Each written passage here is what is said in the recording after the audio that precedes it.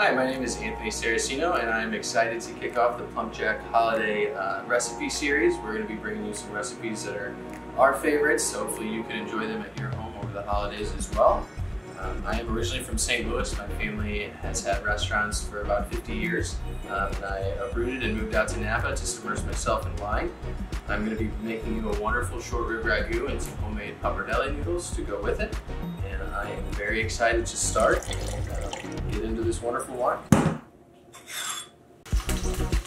So our first step to making this awesome sauce is going to be to add our short ribs into our hot oil. We're going to brown the meat off and we're going to put them in skin side down so that that fat really renders out and gives you the savory richness that you want out of your sauce.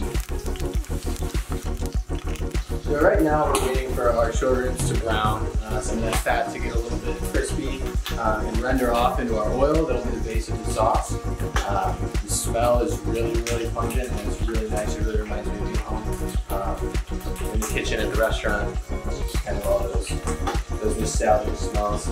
Our restaurants began in the 60s. My grandpa was an immigrant and he came over and started working with some of his cousins. Ended up starting a restaurant of his own and then passing on to his children after.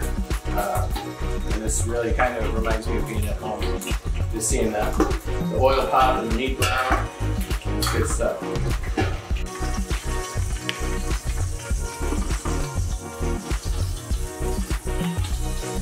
So we just pulled our short ribs off the hot oil. They're looking wonderful. After that, we're going to throw in some garlic and some onions. We're going to let those sweat down and become tender. And then we're going to add carrots and celery. Those add a little bit of sweetness. We're going to saute those down to become a little tender as well.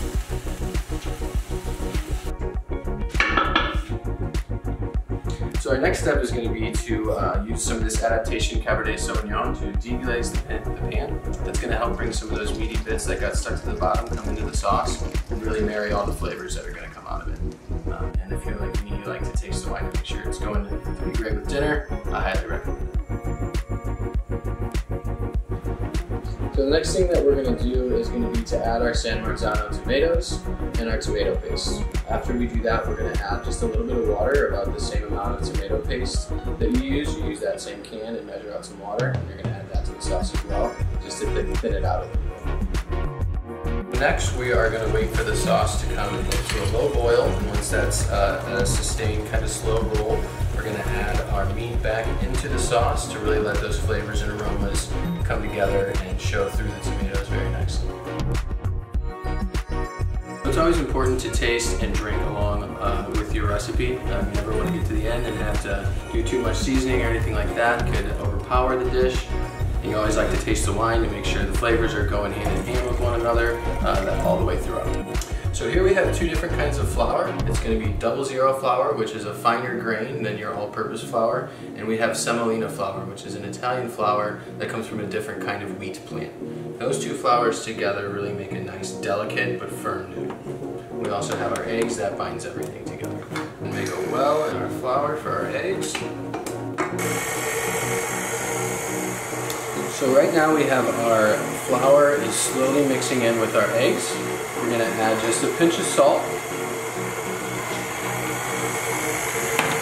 And we're going to add just a dash of olive oil, just to kind of bring out that rich flavor.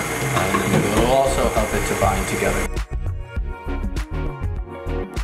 So right now we are putting the heavy part of the dough onto the lighter scraps on the bottom and just kneading those together so they all incorporate nice and wonderfully into a nice smooth noodle. This takes probably about 10 minutes worth of kneading. It's definitely the most labor intensive part of the whole process, but this is what makes it special. It's the love you put into it. I always think making homemade noodles is more impressive. It's more authentic. When we're in Italy, where my grandpa's from, I don't even know what would happen if you didn't make your own noodles.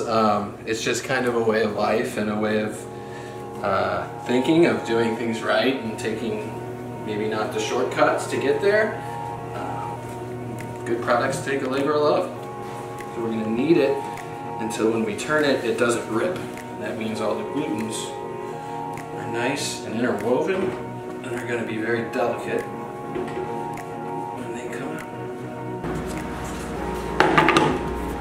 Alright, so next we're going to take our dough, we're going to work it to get it flat, and then we're going to run it through our pasta sheeter.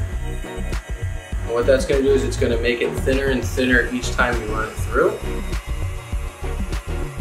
When we get the desired thickness that we want, usually about a 2 or 3 count on the little sheeter.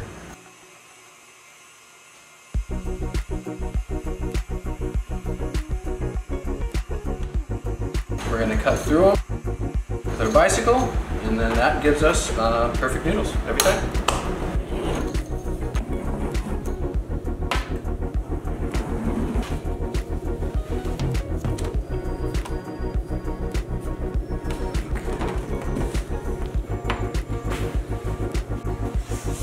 Alright, we're just going to take a look. Okay, our sauce looks beautiful. The meat is nice and tender.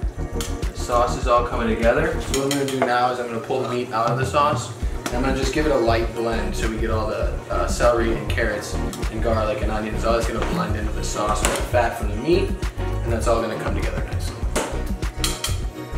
So what I'm doing now is I'm just doing a light chop on the short ribs.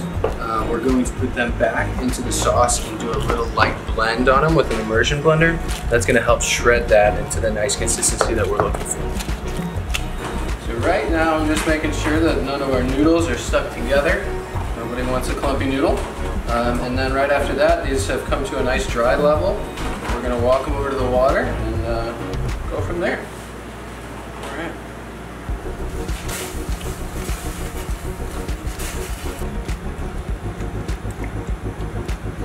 So I just tasted our noodles after they come out of the salted water, and they're about perfect. So what I'm going to do now is I'm going to take them off the heat. I'm going to strain them off the water, and then we'll mix in some of this awesome sauce to go with it.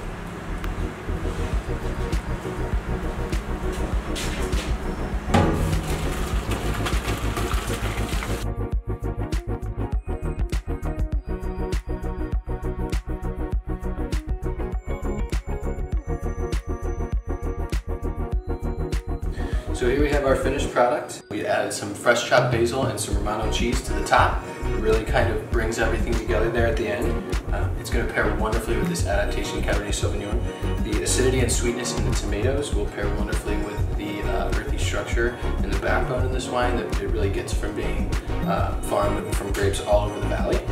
So I'm really excited to eat this. I'm really excited to drink this. I hope you do the same, and have a wonderful holiday season.